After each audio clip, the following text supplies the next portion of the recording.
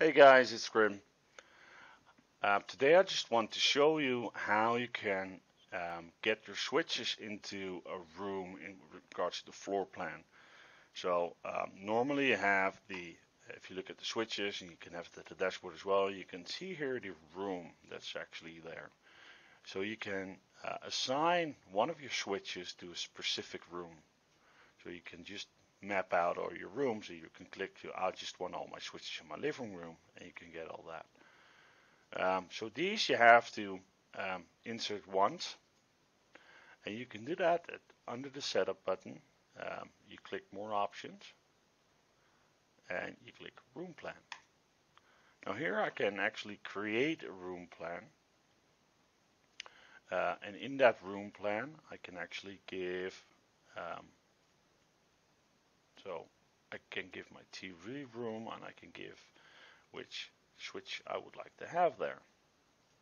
And I could do that for every single room, if you can see here. Great.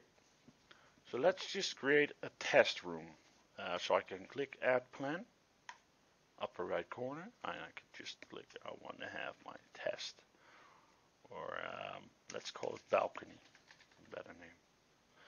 I can get all my switches on my balcony in, and I click add. Now I have here number 10, I have my balcony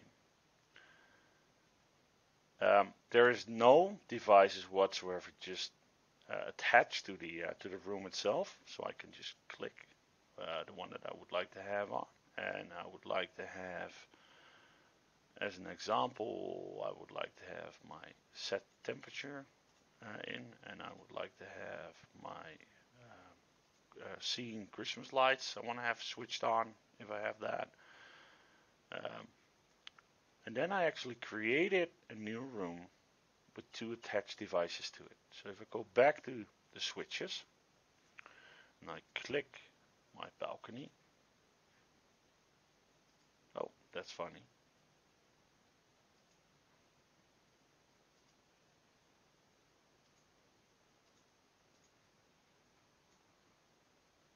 Oh, foolish me.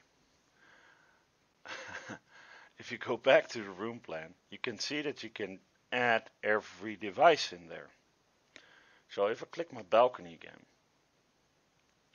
you can see that I've got my temperature, and I've got my Christmas lights. But it's a scene, it's not a switch. So if I go back to a switch, it's quite normal that there is no switching because I didn't add any switch.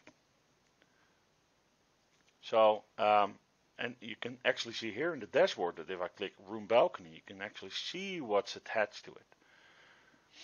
So make sure you know what you're doing and you know what you put where. So if you put a switch to a room, or a scene to a room, or a utility sensor to a room, it makes a lot of difference on where you actually see it. Okay, that's it for today. Next time we're going to tackle some more floor plans, and I'm probably going to show you the mobile Android app for Domoticz, and I will let you see how you can actually access your Domoticz installation from the outside. But for today, that's basically it. I would like to thank you guys. If you like my videos, please give me a thumbs up and follow my channel. It would be very much appreciated. Thank you guys. Cheers. Bye.